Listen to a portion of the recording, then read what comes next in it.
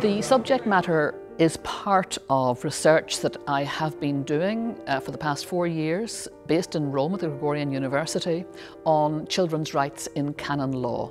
That's the Canon Law of the Catholic Church, what's called the Latin Catholic Church. And part of that has been to look at this relationship between canon law, the law of the Catholic Church, and how that has been impacted, if at all, by the fact that the Holy See, which legislates for the entire Catholic Church and which signed the convention, looking at what way does that intersect? How does it work that the Holy See signs an international treaty on children's rights? Does that have any effect on canon law? And if it does, how does it have that? And if it doesn't, why doesn't it?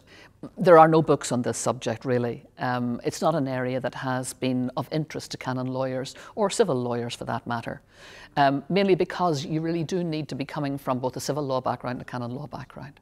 So there hasn't been that interest there, and yet I think it's a fascinating subject. I think as we move forward, it's going to become more and more relevant and more important. So I'm hoping that my work will be a baseline, if you like, that other people will pick out areas that I haven't had the time to do anything more than just point to them. And I'm hoping they'll probe them. They'll open them, they'll interrogate them, and I hope that'll be the legacy of it, that it'll open up children's rights in canon law to a generation of canon law scholars.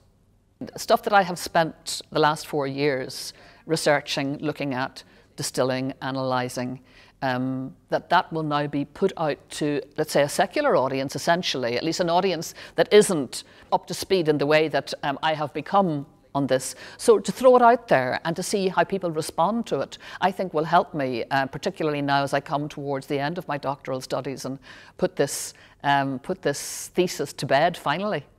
Well, I have such respect for the RIA and its insistence on grounded scholarship that when I was asked, the first thing was I knew I had to say yes to it, that I couldn't say no. And because I have such respect, but I also felt deeply challenged because I knew I was going to have to reach the bar of scholarship that they set. So that's the challenge.